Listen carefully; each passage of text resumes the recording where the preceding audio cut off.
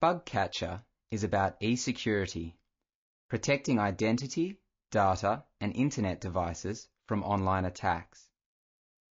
In this activity, students shuffle and match the body parts to identify 8 computer bugs. Each has a name, evil powers, and an e-security strategy to tackle it. Students are prompted by intelligent feedback. Following on, students can reshuffle the parts to create new and future computer bugs and online threats. For each, they must provide a name, write about its evil powers, and describe how to avoid it.